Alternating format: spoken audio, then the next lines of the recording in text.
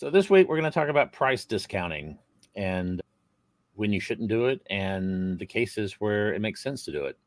I think we should start and define what we mean by discounting. So my background training was in economics, and so I have strong feelings about how we define these things. So price discounting for me is really just a subset of price discrimination. And price discrimination is where you have the same product and you're selling it to different customers with a different price for each customer or a different price for each group of customers. Discounting then would be if we're going to anchor the price with, let's say, a list price. And I say, hey, this pizza, the list price of this pizza is $12, but we'll sell it to you for $8. And we'll sell it to this other person for $7. And we'll use coupons or something like that. So that's essentially what discounting is. Now, the reason this makes sense economically is because people have different willingnesses to pay for things, right? So if I'm selling pizzas, and if I'm selling one to Dale and Dale likes pizza, Dale is going to pay $12 for a pizza because it's lunchtime, he's hungry, and he likes pizza. Somebody else, I might make that same offer. I might say, hey, John, would you like to buy a pizza for $12? And John says, I can get a bucket of fried chicken for $12. And I'd rather have that because I like fried chicken better. And then I say to John, I'll sell it to you for $10. And then John says, well, that's actually a good deal because I'm saving money and I like pizza enough that I'm willing to take that deal. The problem is, how do I get Dale to pay $12 and how do I get John to pay $10? Because I don't want to publish my price of $10 just to get John to buy the pizza, because then I lose $12 on what Dale would have paid. So there's a crux of the issue that people face when they are thinking about discounting. The other thing to think about is not just between groups of customers, but one customer individually. How do we discount for one customer individually? In the case of pizza, let's say I'm selling it by the slice. I say, Dale, I'll sell you a slice of pizza for $3. And Dale says, that's great.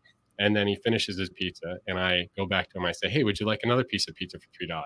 And he says, no, I'm full. I've had enough pizza. And then I say, I'll sell you the second piece for $2.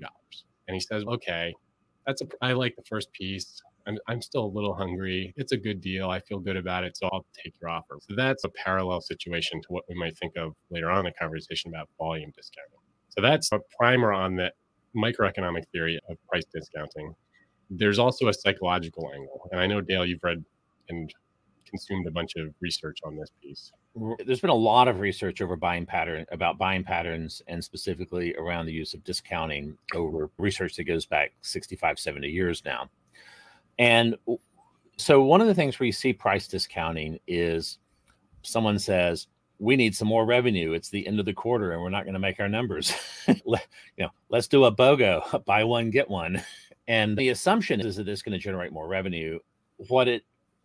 If you look at the research, I would say going back decades now, what is that it actually produces significantly lower bump of revenue than you think, because much of what you're doing is you're taking future buyers that would buy anyway, that will be buying in the immediate near future, and you're pulling them forward in time to buy now.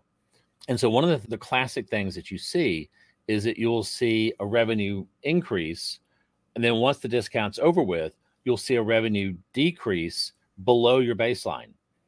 And this is representing the people that you pulled in from the future to buy today that aren't there to buy in the future. What often happens is the revenue bump, once you get all of these effects out of the system, is significantly less than what people think it is.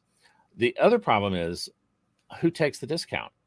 And so if you're doing the end of quarter discount and so it's 2 weeks before the end of the quarter and you need some more revenue to make your numbers, and you throw something out for a two-week campaign to discount, the most likely people to be aware that the discount is out there are your most frequent buyers. And so these are the people who are most likely to buy from you at your regular list price.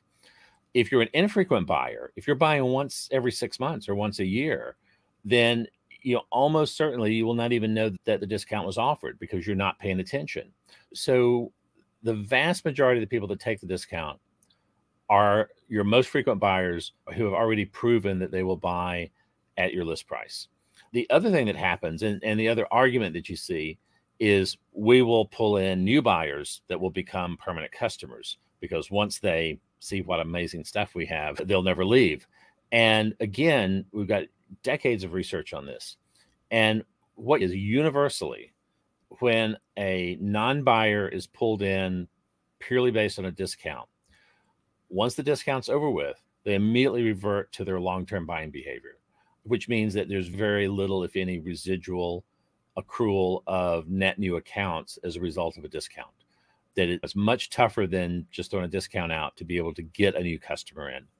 And the other problem in here is, because you're giving the discount away with little net bump in revenue once all of the effects are taken into account, and because you're giving those discounts away to people who are already willing, for the most part, to buy at list price, what you're seeing is a significant drop in profits compared to any sort of a bump you're going to get in revenue.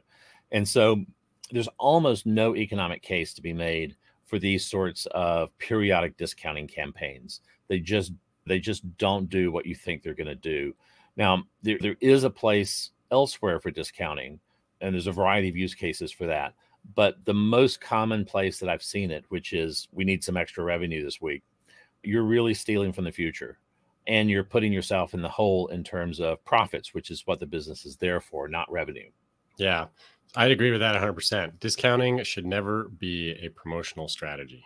Yeah. So I've definitely, in my past, I have done the end of year discount on instrumentation, where it's the instrument's 125,000, and if you can buy it by December 31st, then we'll sell it to you for $115,000.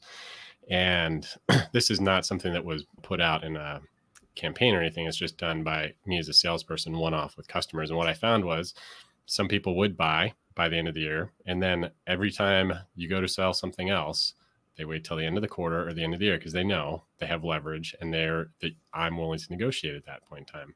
The other thing that would happen is people would not buy, and then January 10th rolls around and they'd say, we want 115,000 anyway. Lose situation as a salesperson, and I have basically disavowed promotional discounting for that reason. I offer a fair price.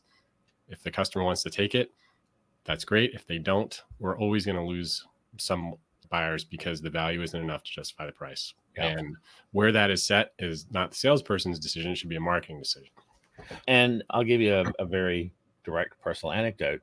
There was a period of time where I was buying into the 7 figures per year of capital equipment. So instruments, servers, variety of different things. I had a multi-million-dollar budget, and I would intentionally do my buying patterns where I would queue up the salesperson mid-quarter, get everything I needed to know to be able to make the purchase, and then I would wait till the last 2 weeks of the quarter, and then I call the salesperson up again, and then we would talk about discounts, and you would always get them. Yeah. And everything I bought was based on that pattern, because I knew that everybody would be desperate to make their numbers in the last 2 weeks of the quarter. And the fact is, I was going to buy it anyway. It was already budgeted. I'm just timing it, knowing when the discount periods are going to be.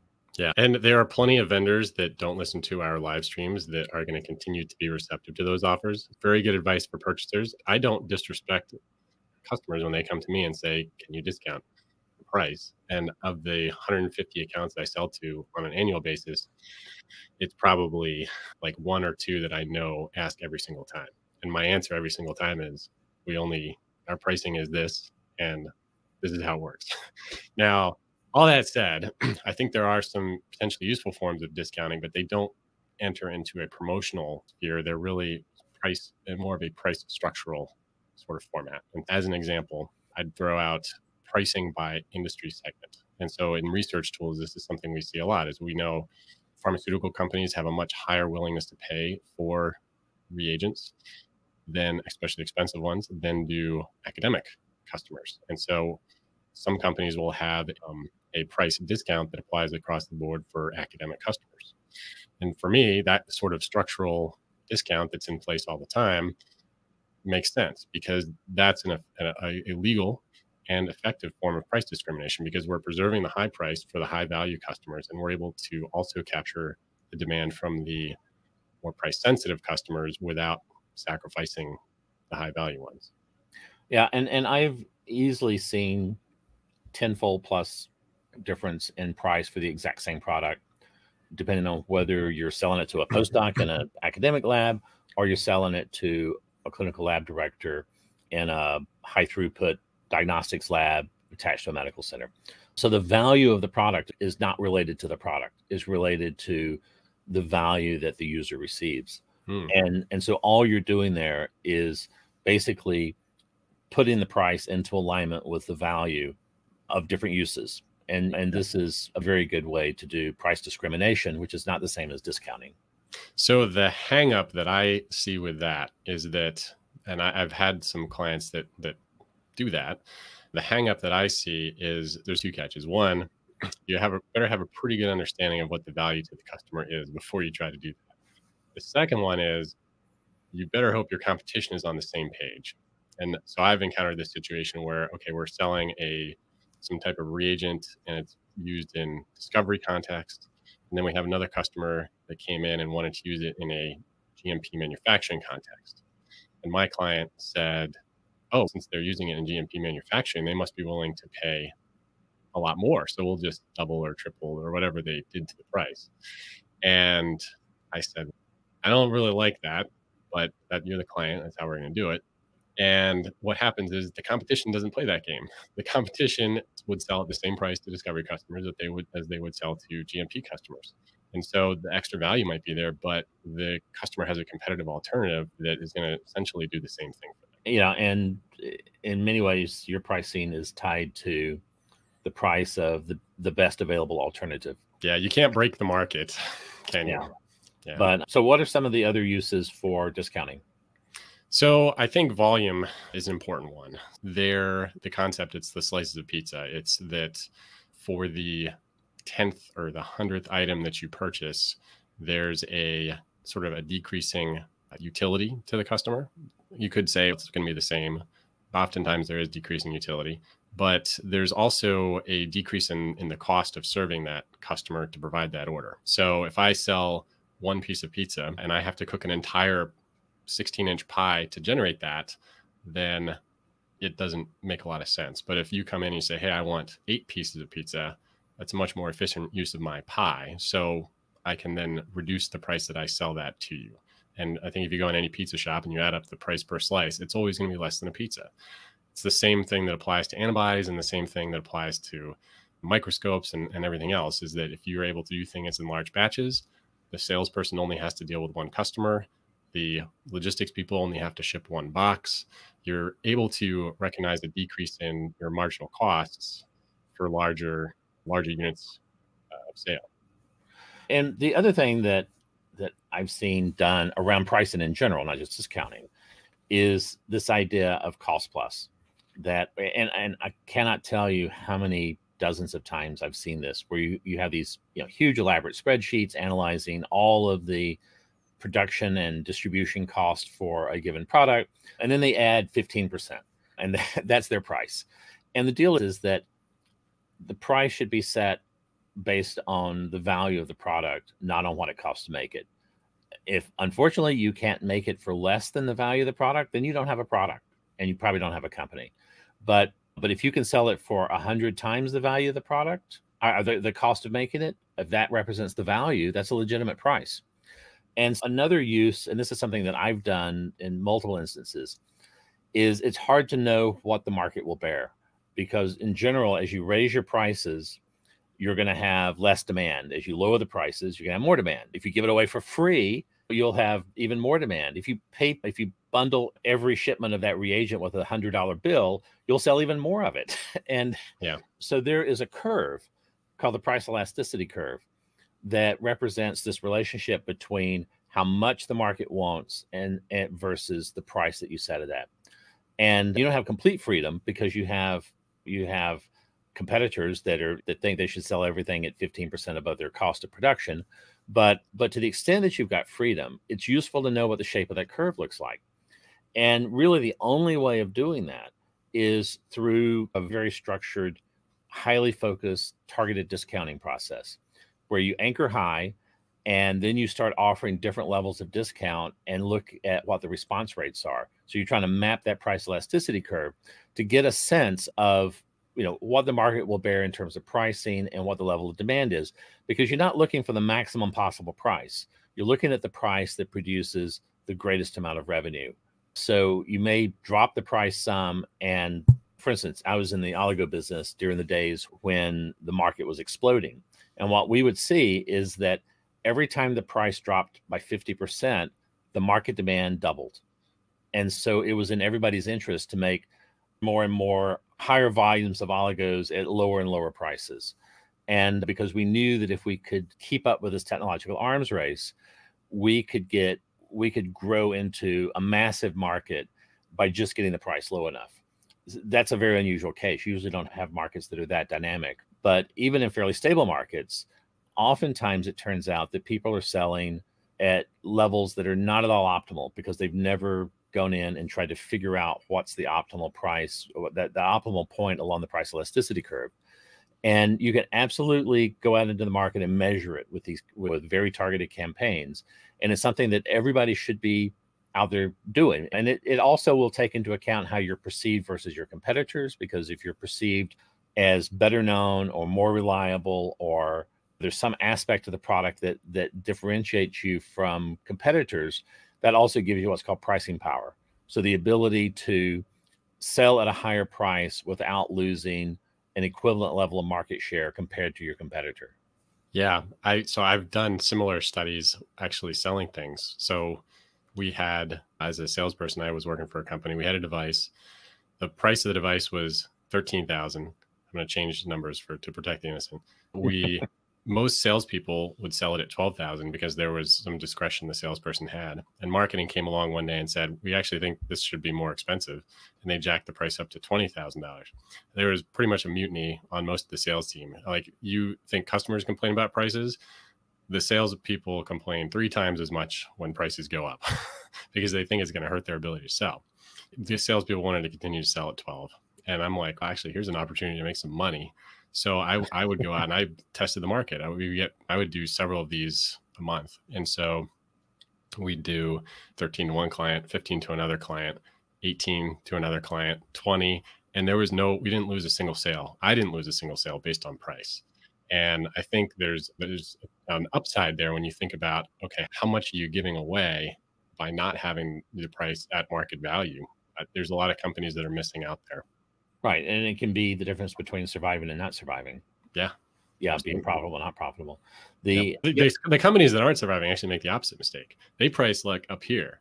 They're like, we've got investors and we've done studies and we've got a few peer-reviewed papers and we think our value is like up here. And the customers look at it and they're like, no. Yeah. And something also to be going back to this idea that you're constrained in the range of pricing based on what the next best available option is.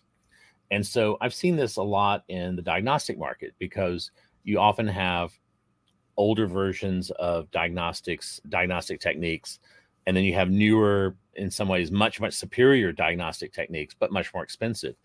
And so it becomes very important to understand what the reimbursement rates are with the existing diagnostic tools.